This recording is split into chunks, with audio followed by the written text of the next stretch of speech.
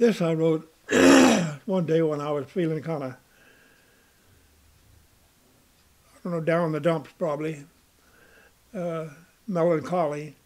I call it That Old Man. I can see that grubby little child, the one with the great big smile, skin tanned from hours in the sun. He sure looks as if he's having fun. His two front teeth are missing. Oh, God, that's a dog he's kissing.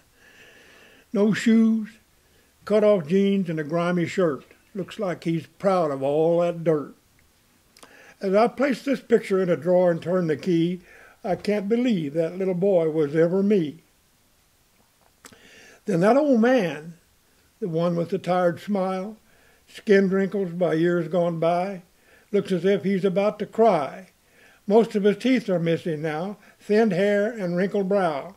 He sits in his chair most of the time. Ask him how he is, oh, just fine.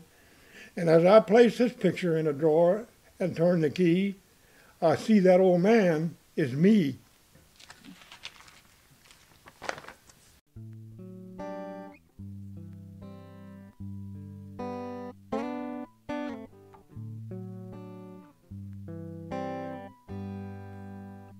Can I say something else?